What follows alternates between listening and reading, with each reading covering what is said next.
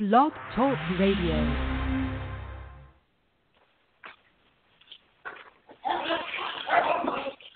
See, I was moving away from the dogs to avoid the noise, and I didn't do it fast enough. This is Lisa with Love, Life, and Law of Attraction Radio. I'm here with Cassie today, and we are going to be talking about something that I think pretty much everybody in our country and most at this point are dealing with right now, which is how to keep your sanity, like keep your balance, keep your head on straight, and still be informed, kind of maybe know what's going on in the world if that matters to you. But even if it doesn't, I think the Robin Williams thing this week proves that it's almost impossible to be unaffected. I mean, there are going to be events, there are going to be news stories, there are going to be situations that lead into the community consciousness with such force that no matter how hard you try, it's unavoidable. So, yeah, that's what we're talking about today. That's great. I'm excited because I think that's exactly what you said. And I could, especially like the Robin Williams thing, hit every part of my life. And now I have a big comedian community in my life, and I've watched it hit really, really big in their life, and on an even deeper level, because I think there's a lot of levels to this. So I'm excited about our topic.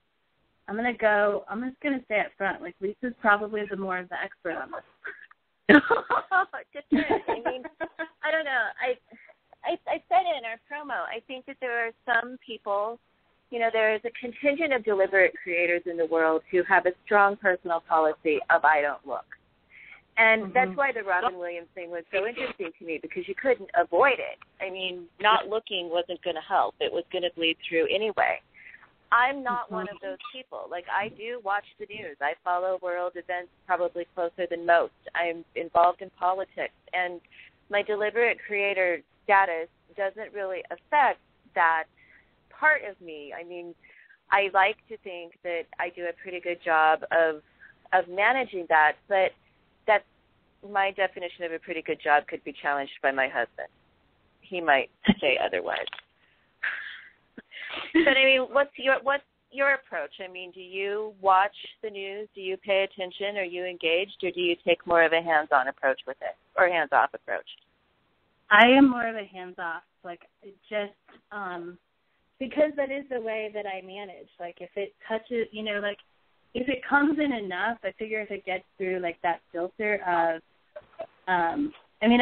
some people really, they actually aside from being informed or not informed, there's an element of the news that people like.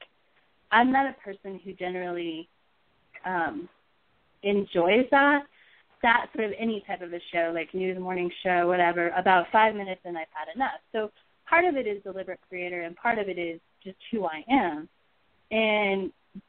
But I know sometimes I can only handle so much. That's part of it. Is there's only so much that I don't know if it's the energy but I have the desire to manage, choosing something different when I see something that I don't like. But sometimes it is inevitable, and it was inevitable this week to really, not just to manage my thoughts, but sort of those ripple effects, the things it makes you think about, the things that it reminds you of, the questions it brings up about your own life. Well, I mean, you and I did a show years ago now where we talked about, I think it was Rihanna specifically, when Rihanna's life was sort of spinning out of control. And we talked about a deliberate creator's responsibility in a situation like that. We had a long conversation about choosing how we want to see people, how we want to see situations. And I know that some deliberate creators would say that the best way that they can support the greater good is by not looking at that stuff at all. I disagree. I have a strong personal conviction, and I don't hold this for everybody, but my strong personal conviction is, as a force of light in the world, as a person who can love at times when others can't because I'm not directly involved, I have a duty to look at Israel and Palestine. I have the ability to look at, Ukraine. I have a duty to look at the things that are going on in Missouri right now and anchor myself tightly in the light and send as much love as I can.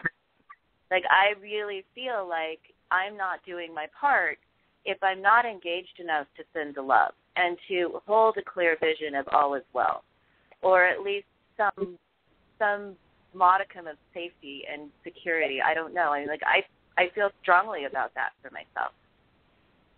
Yeah, and I see that in you. Like, I see that because you do stay informed. I've been there and I've watched the news with you, and I think I tend to agree. So when I do see a story and it comes across, and I would say maybe if I didn't spend as much time on Facebook as I do for business reasons, or I'm always popping in and out of Facebook, so I'm always seeing that. So I like the approach, and I do take the approach of like sending that love when you see the situation come up. And I think for me, I think you have the ability, maybe you've just managed it better. But I definitely think you have the ability. I mean, you do exactly what you say. I know that. And so what I'm trying to say is that you might have like more of a capacity, more of your energy, and maybe it's even just how we sort of allocate our energy. But I think a lot of your sending love into the world energy goes into that place. Is that right? It does.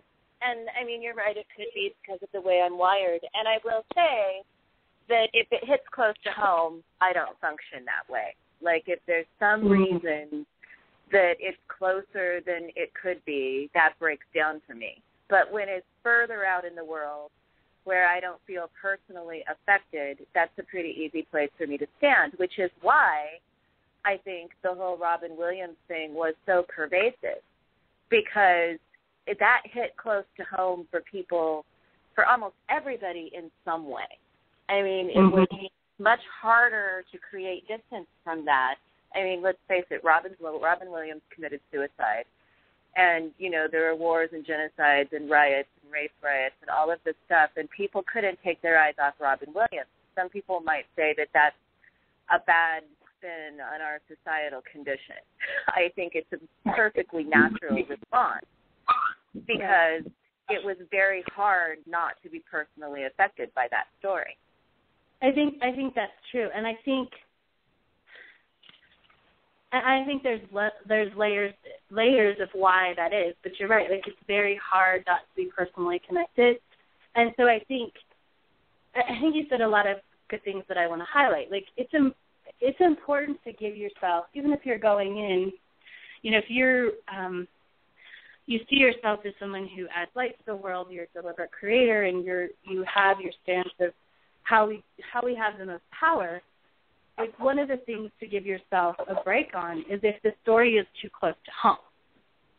Like, because you said it. Like, it's easier to operate, and so it is. I agree with you. It's our responsibility when that story is far enough away that we can just send in the love and the light.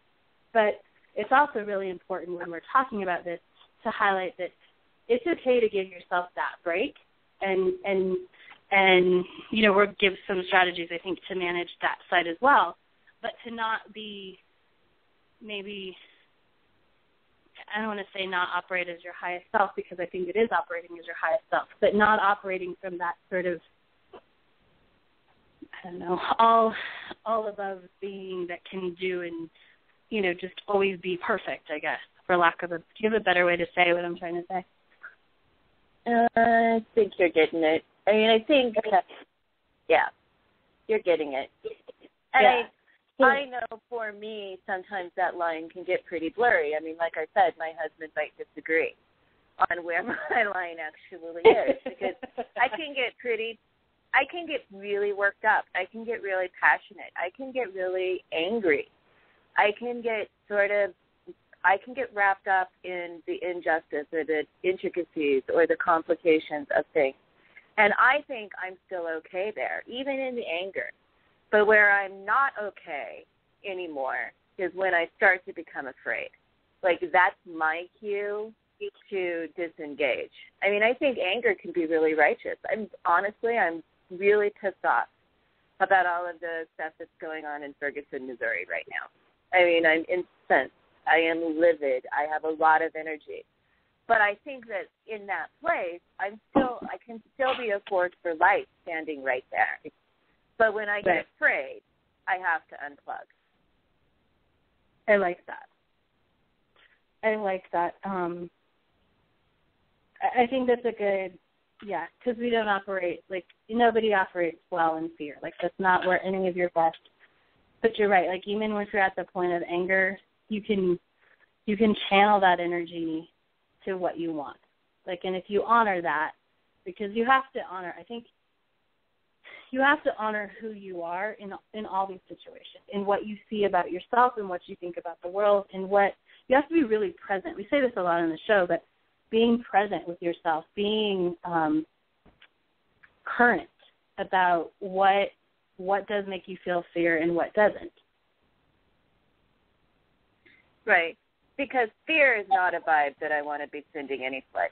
And, I mean, maybe anger is not appropriate anyway, but I'll give myself a pass there. Other people wouldn't give themselves a pass there. Like, I have some close friends who have, the Palestinian-Israeli situation causes them to be very angry. And so that is their cue to completely unplug. Like, that part of knowing yourself, like you said, where your lines are, is really, really important. And for those people who just choose not to look at all, I get that too. I really do. Mm-hmm. Yeah, because I think we all have our thresholds, and no matter why they are there, like, it's always about, honoring where your place is and knowing where your place in that is. And as long as you can manage there, then you're okay to stay. But if it turns to something you don't want, like in the case where you said your friend said to the anger thing, like, that's sort of where I get to. And mine is less, I get anger, but once I hit the hopeless, once I can't find, once I can't stay in there and hold the vision of the world that I want to hold, the vision that I want to be created, I have to get out, because my vision is stronger when it's a little disconnected from reality than it is sitting right there in it trying to resist against it. So, resistance is a powerful force. We deliberate creators in general talk about resistance as being a really, really bad thing. Like, anything you're resisting persists. And I think that's why a lot of people would say don't look at all.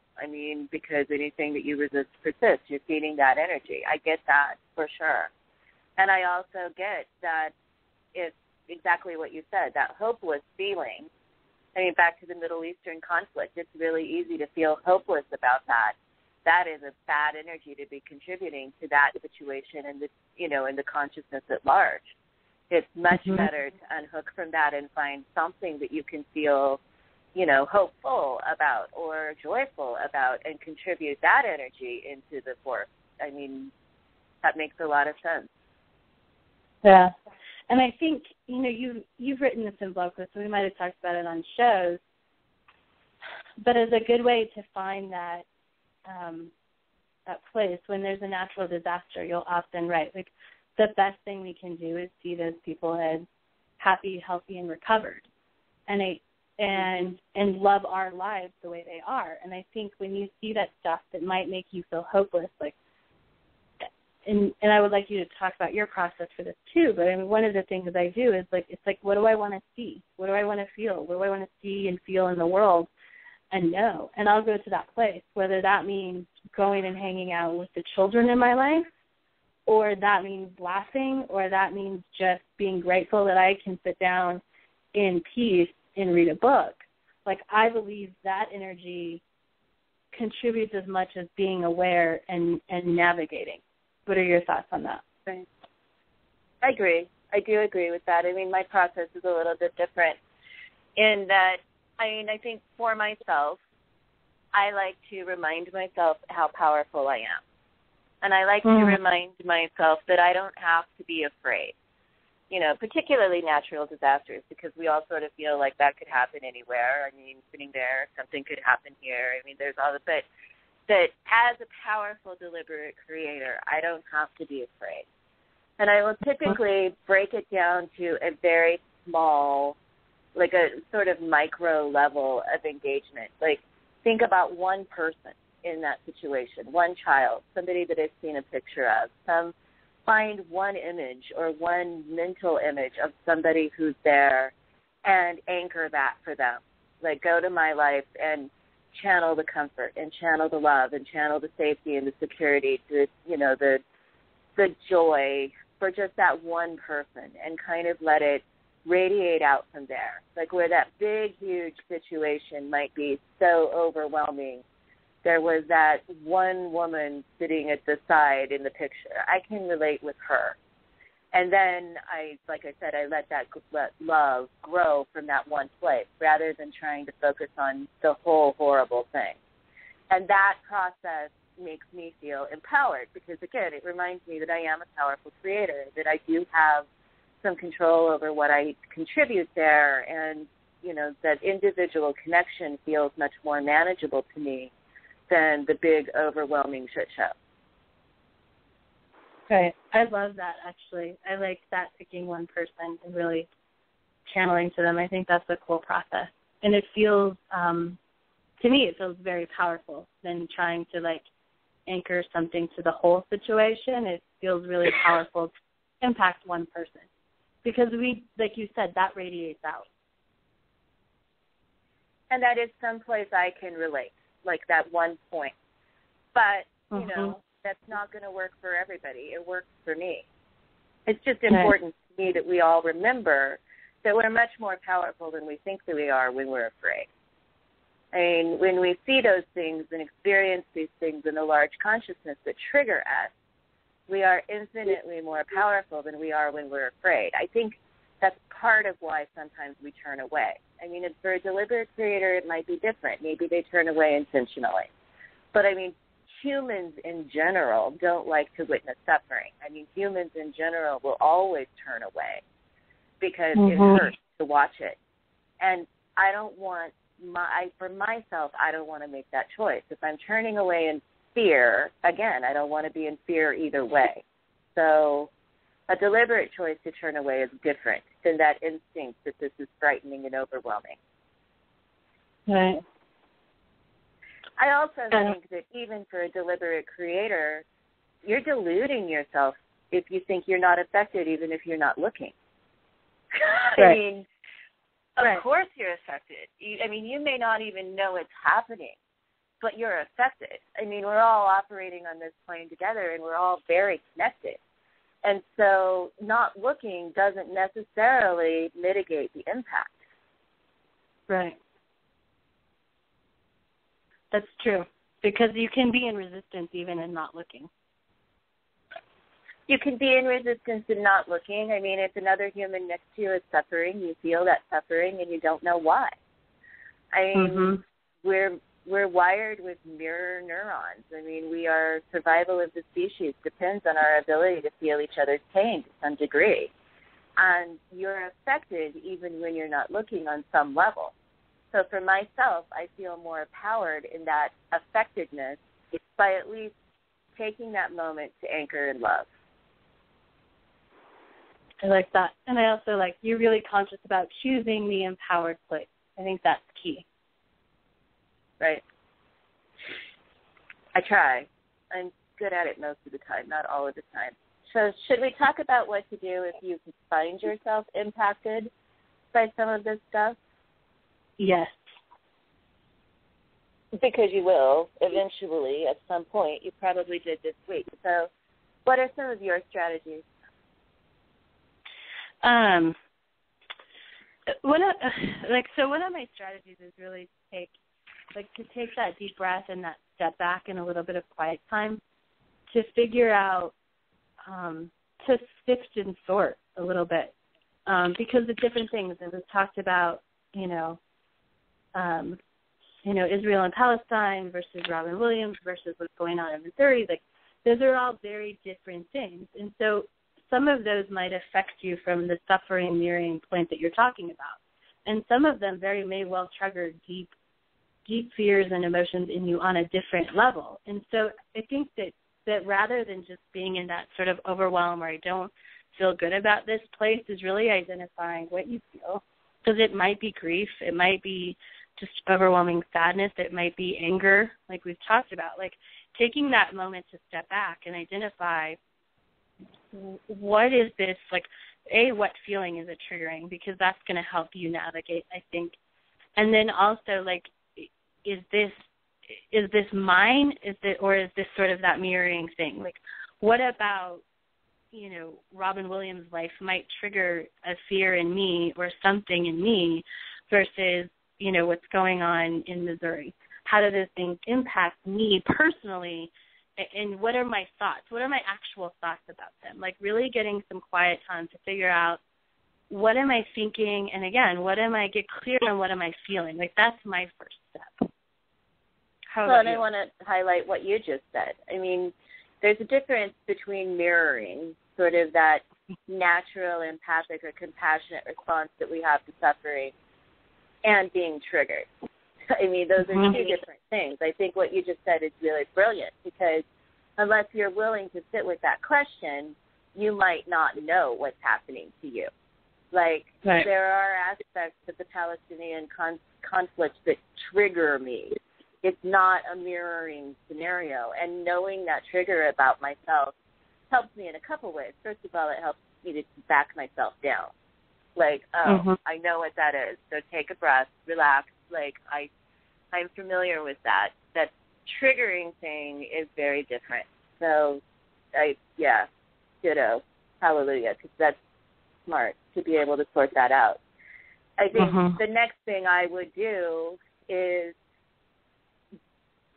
give myself and everybody around me a little bit more in terms of space and comfort, because if I'm affected, I'm going to not be operating at my highest capacity in the world. But if I'm affected, those around me probably are too. And I see this happen a lot in, relationships or, couples where something goes on and one person's kind of falling apart, and it can be difficult to deal with the fact that other people are also agitated. Other people are also a little short-tempered. Other people are also a little prickly around the edges. And so taking that space to know that I am prickly, I am agitated, and the people around me maybe also gives me a stronger sort of, a larger space for compassion all the way around, if that makes any sense. Yeah, that makes total sense. I think that is key to remembering.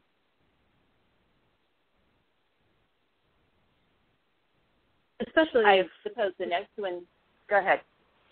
I was just going to say, like, especially, I think that's good in general, like, because even if you're only mildly affected, someone else may be really affected. So, yeah. Yeah. I think the next one that we're surprised we both didn't lay it out there first. Do you want to guess what I would say we both would have laid out there first? An intention? No, but that was good too. I would say double down on self-care. Oh, yeah. Like, just know that this is happening, and that you, even if you're not sure, but you may be affected. Like, really part of that compassionate space, like giving yourself much more love and self-care. I mean, I think that self-care is sort of the key to navigating tricky territory in general, because it gives you the energy that you need to process what's coming. And some people might say process first, but I always say self-care first. Like, get your self-care on board, amp up your energy so that you have the bandwidth to actually process what you're feeling. Exactly. And I think, we talk a lot about self-care, so we don't necessarily have to go to the list. I want to highlight, like, the most important part, or maybe two, like drinking water and getting enough sleep are key, especially the sleep. I mean, they're both equally important, but we don't think about extra rest sometimes as being self-care. But in a situation that might be needing more energy or, needing more energy to navigate, like you said, like sleep is number one self-care. I think, that extra, making sure that you have, if you're going to be expending more energy, making sure that you're replenishing that and then some. And sleep is a good example. I mean, when it's kind of all hitting the fan, sleep can be the thing that is most difficult to come by. But right. I know for me, because I do have a tendency to get worked up on stuff like that, that can be my indicator that I've gone off the deep end. Good indicator, huh? Like when I realize I'm still laying awake at 1 o'clock in the morning going, but what about this or what about this? Like, that might be my cue to unplug. And, yeah, sleep is a big deal. Self-care in general tends to be the first thing that goes when we're in crisis, and yet it's the thing that we most need when we're in crisis. I think a big part of self-care at times like this might be finding somebody that you can talk to about how you're feeling, even if it doesn't make sense. Because how many people were affected by Robin Williams' death, but then excuse themselves by saying, I don't understand why, it's not like I knew him, I feel silly, but da-da-da-da-da-da-da-da. I mean, we had, unfortunately, highly unfortunately, a little girl in our community who went missing and was found dead. And the news media did like an exceptional job, I thought, of encouraging people to talk about their feelings about that and not feel silly for being very affected when they didn't know this little girl. But having somebody to talk to who you can share those feelings with in the kind of a non-judgment zone, I think is a huge part of self-care. Huge part. I saw a Facebook post from a comedian friend of mine who said exactly that. It was thanking someone for like the talk and the cry he didn't know that he needed. Which I think is maybe the next step. I mean, that's just talking to somebody, however you do it. But once you've kind of sorted out whether you're being just mirror affected or triggered, and you've done some self-care, you've given yourself and the people around you some space and some latitude, I do think it is important then to actually process. And that might sound so incredibly simple or obvious, but it's not. Because I think sometimes people get so wrapped up in their feelings that they don't take the time to process them. They just hope they blow over. They hope it's going to go away, and it might. I mean, it likely will. But chances are, if you were affected, things there that you can grow with and learn from if you're willing to take the time to actually process it. Excuse me, exactly. I think that's key. I think getting to that process state is important, and I think having that self-care on board is key to getting through to that place where you can learn something. Yeah. And I'm sure clients of mine and probably clients of other coaches get very frustrated. Like, people want to get in and they want to process sometimes. They really want to do that. And very often I will put the brakes on the process. Like, not today. You got to be healthy. You've got to be well. You've got to have enough to get through this so that the processing is good and not bad. Like, we need to make sure that you're physically stable and physically strong. And I don't think it takes long. I mean, a couple of days of really taking exceptionally good care of yourself probably opens a window to process whatever pain or sadness or grief that you're feeling. But I think it's important to note that the energy needs to be on board, particularly if you're in a situation where you can afford yourself that.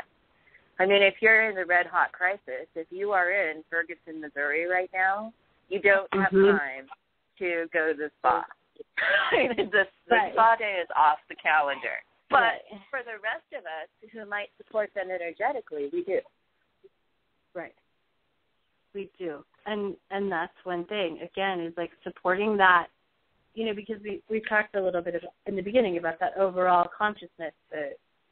And so being healthy ourselves contributes to that, right, where you just said, like, you can't do it if you're in it, But if you're a step or two outside of it, you can contribute to that overall state of well-being and healthy self-care. Agreed. So can you think of any other steps? I think that's all. I think that's and, all too. Like my end would be find the joy. Like then find some joy. Like process and then really find the joy. Like after you've processed, like invest heavily in, getting back to that space of joy. Well, and I mean, kind of on a side tangent, I would also say, particularly if you feel affected and it doesn't make sense, process it anyway.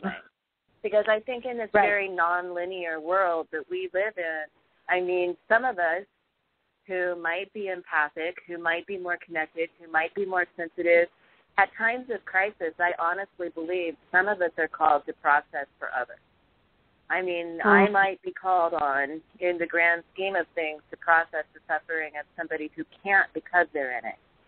Like, the least amount of sense it makes might make it even more important that you actually do the work that you're being emotionally told to do. I think that's an important part, is to really, acknowledge that. Like, especially if it doesn't make sense. And I like that. I mean, I suspect that we have a larger percentage of our audience than some shows that are particularly sensitive. And for those people who are particularly sensitive, these can be very rocky times. I mean, I was getting ready to board an airplane when I got the text message from somebody I believed. Like, I mean, in the beginning with the Robin Williams thing, we all thought it was a hoax. But when I got that one text message from somebody that I believed, like, my first thought was, I need to go home and take care of myself because this could be a bumpy ride. Yeah. It was totally a buzz killer. Can I just say that? Like, in terms of, like, really talk about sober up and go home from vacation really quick. That did it. Yeah. I can, it did. It had it definitely had impact. And I think it's important. And it's right. Our audience is probably feeling everything that's going on a little bit stronger than some other shows. So, okay, I think we wrapped this one up. I think we did. So we will be talking over each other. I was just going to say we'll be back next week. Do you want to tell everybody where they can find you? Yeah, you can find me at cassie-parks.com. And where can we find you? LisaMHayes.com. We'll be back next week. Thanks for joining us. Bye-bye. Bye.